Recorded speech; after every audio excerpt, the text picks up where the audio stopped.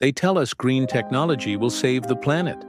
Clean energy, electric cars, solar panels, wind turbines.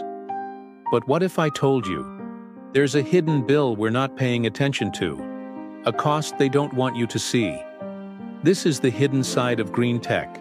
And yes, green tech is essential for our future. But the truth is far more complicated. Take electric car batteries. They rely on lithium and cobalt, and mining them can destroy ecosystems, poison waters, and exploits workers. And solar panels? They look clean on rooftops, but their production releases toxic chemicals. When panels break or wear out, they pile up as e-waste, a problem we haven't solved. Wind turbines?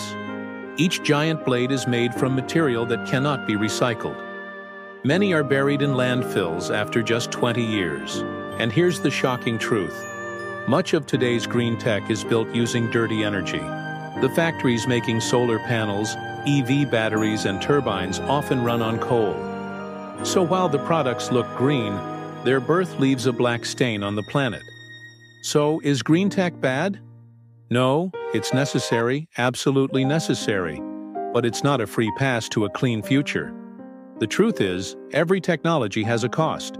The real solution isn't just building greener gadgets, it's consuming less, recycling more, and demanding transparency from the industries claiming to save the planet. Because until we face the hidden costs, we're not really paying the price of going green.